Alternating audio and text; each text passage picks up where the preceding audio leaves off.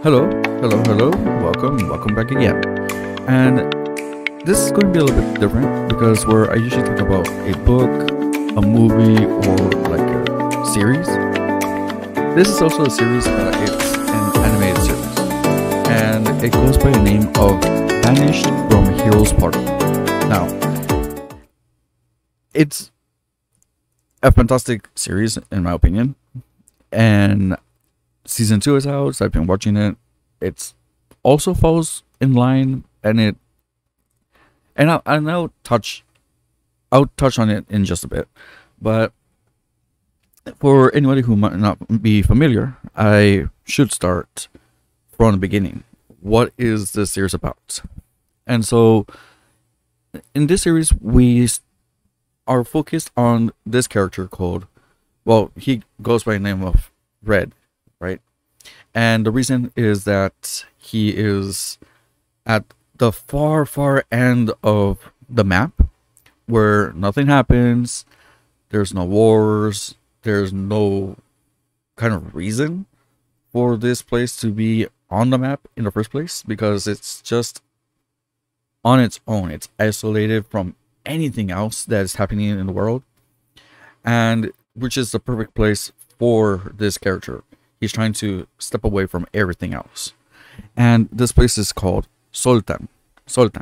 And Red is a little bit unique. But to explain how unique he is, I do have to talk about this kind of like the world this is set in. And in this world, every living thing has what is called a blessing. Some sort of a special ability or role that is given to them supposedly by a higher authority, a higher power.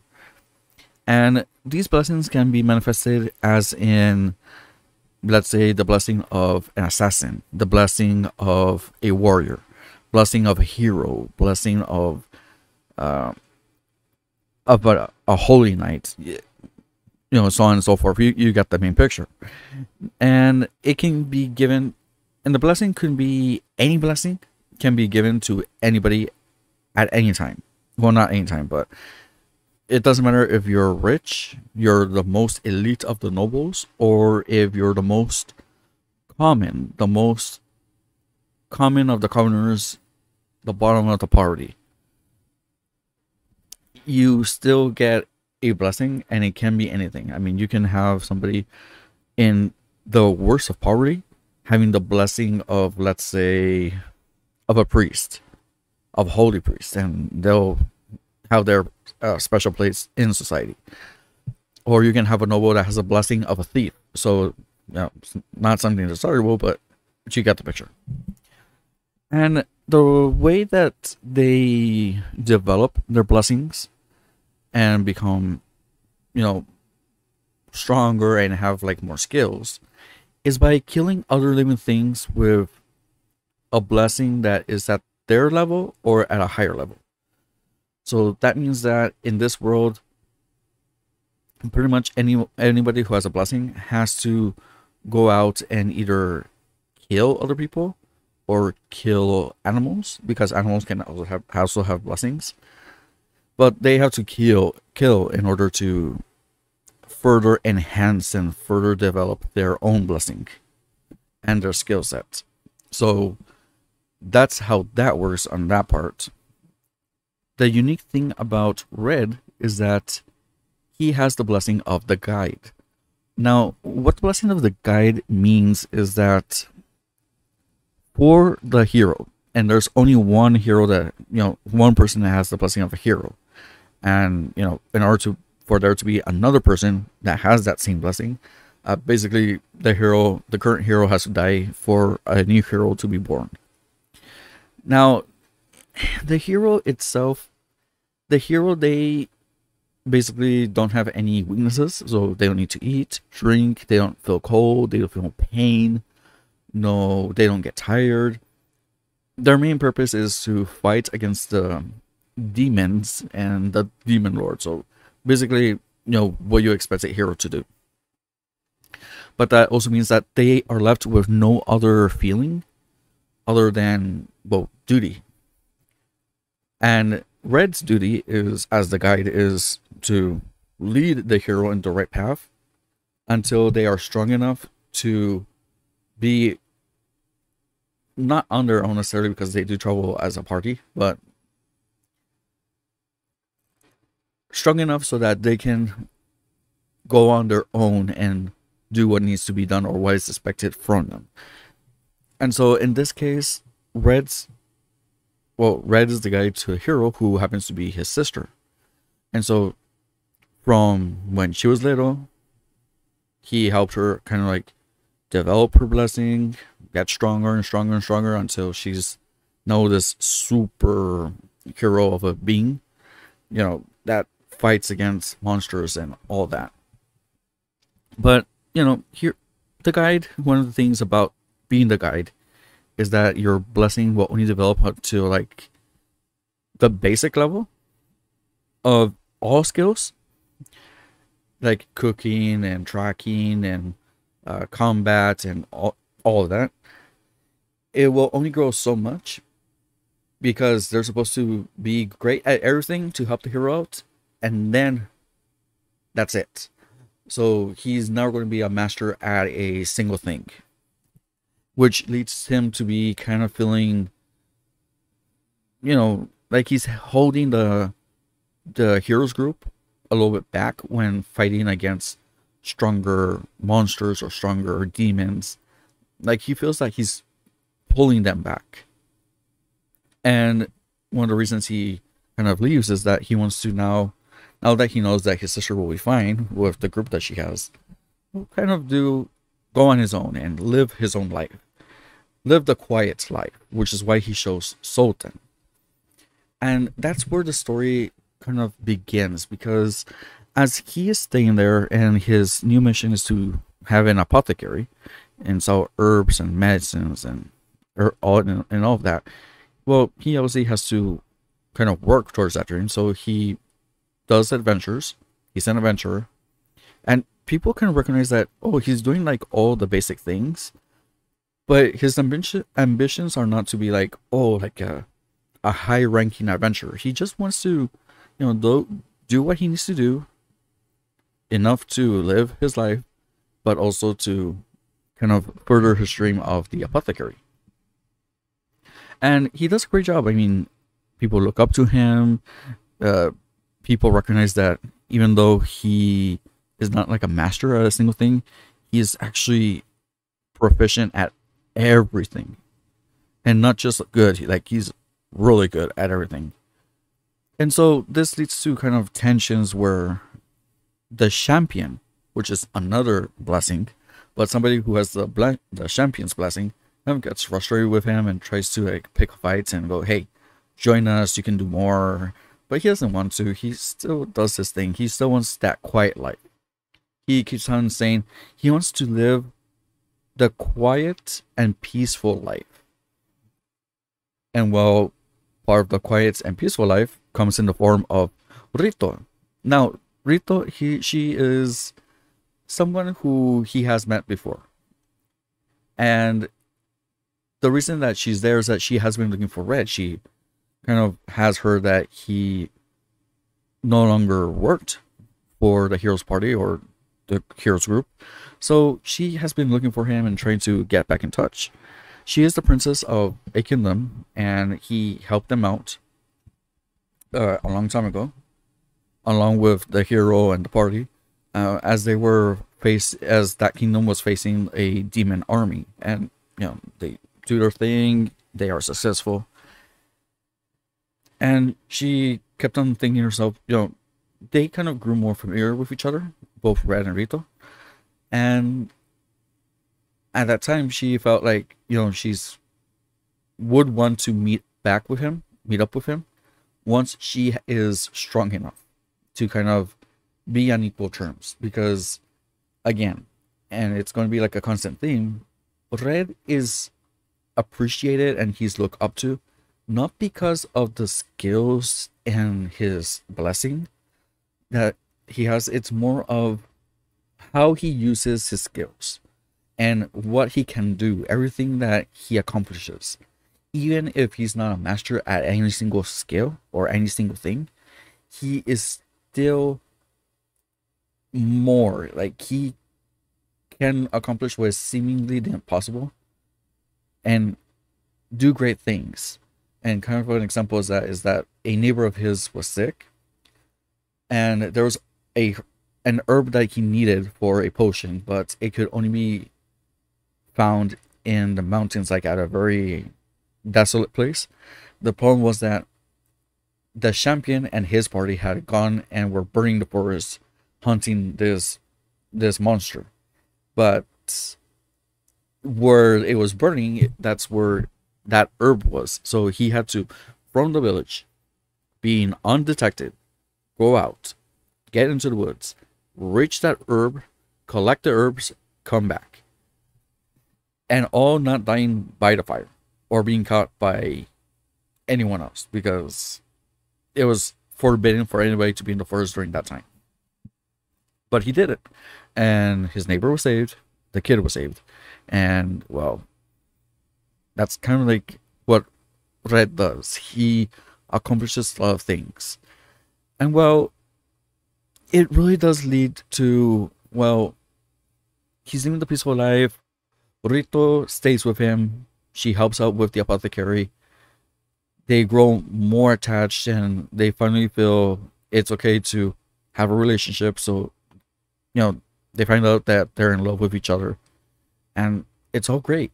They're living a peaceful life, a quiet life, with somebody they love. Anybody would want that, right? I mean, I don't imagine anybody who would say, "Oh, I wouldn't want that." But that's when we find out that Red's sister, the hero, she doesn't want to be the hero anymore because she really wants to go back to her brother, but she feels the strong sense of duty that she needs to be fighting the demons and monsters. So she manages to leave along with her friend who has the blessing of assassin. And I will kind of note that even if somebody has the blessing of assassin or thief or something negative like that, it's not so much that they need to kill. I mean, they do feel these impulses, but it's more of, with their blessings, they will also have skills related to those blessings. So, for example, the skills of an assassin, of being quiet and being observant, like obviously those are skills that will come along with the blessing. And so it's not just that they are going to be killing people. It just means that, they have that ability, but they also have skills that they can use elsewhere. And that kind of leads to my next point. The next point that I love about the series. And it's kind of like the overall message. You see, when his sister comes back home, and then she has her own arc about stop being the hero, and then she needs to, do whatever she can to resist the urge of going back and fighting with the demons. There is a point where everybody believes that a blessing forces you to become something that you don't necessarily want to be. But something that Red does a very good thing. Well, he does this very well. And that is insist that yes, you have a blessing, but the blessing doesn't define who you are. It's what you do with your blessing. And one example that he does is that when the child that he saved by bringing the herb, he has the blessing of a weapons master. But he doesn't want to fight in an army or anything else. He wants to work alongside his dad and help him out over at the seaport.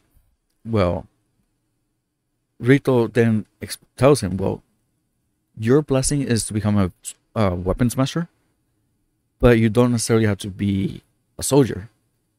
You can easily choose a knife as your weapon, and you'll be a master of a knife, which means that you can help out with, cutting the ropes and helping out, and it's a useful tool for when you're working at the seaport.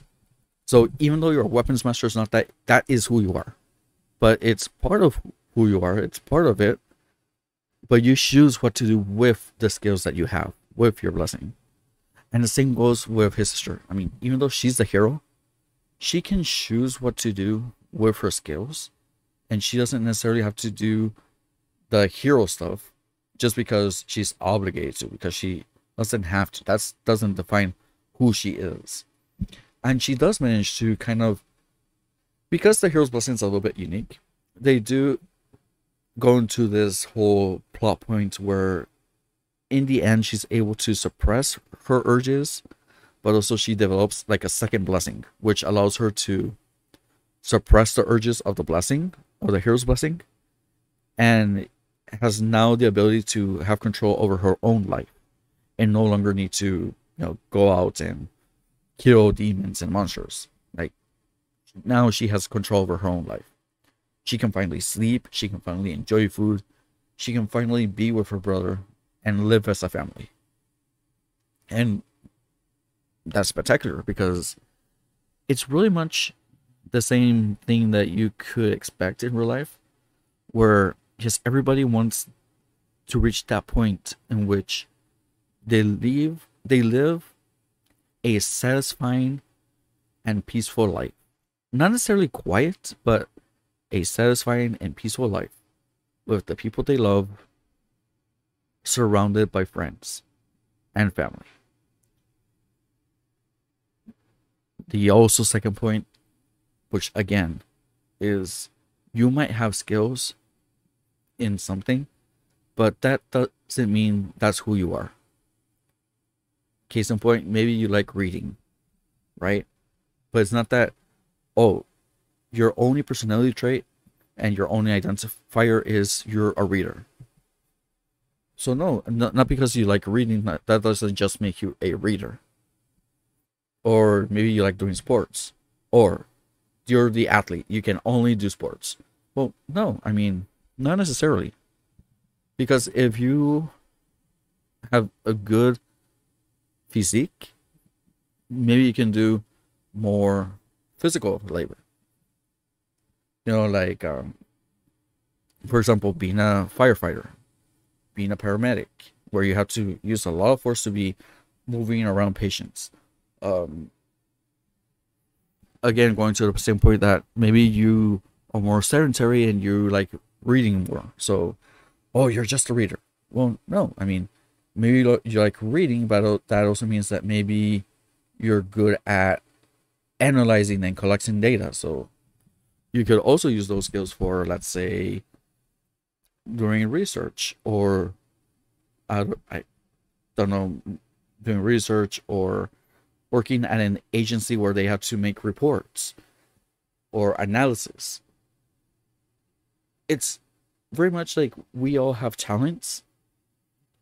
It doesn't mean that that's what defines us, but we can choose what to do with our talents, what we can do with our own skills that we have. But we get to choose what to do with them.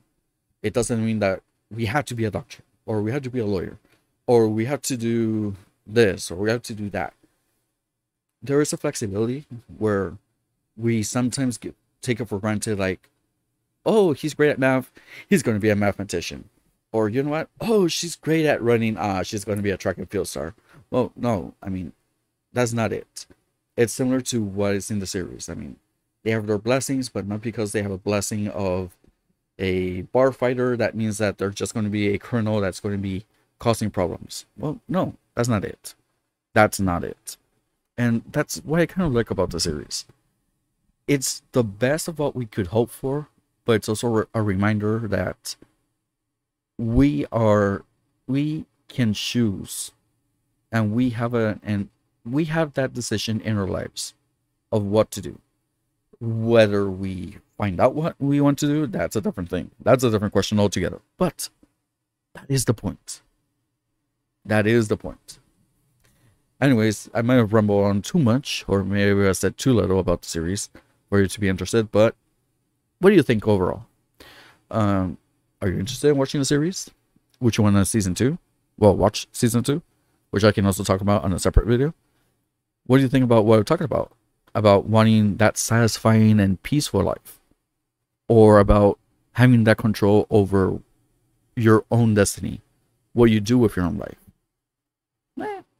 I mean, it could make for interesting conversations. Feel free to leave a comment. And that's it. Just remember, and I always say this, remember, be kind to those around you. You never know what they're going through. See you soon.